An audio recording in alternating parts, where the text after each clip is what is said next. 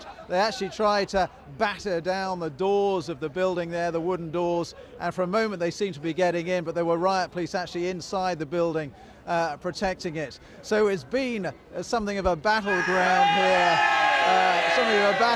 here, in Parliament Square for the last couple of hours. But what I should say now is that although the police are still containing the students, they are also letting them disperse, and so gradually the numbers here are thinning out. Ben, thanks very much indeed. Ben Brown there outside the Supreme Court.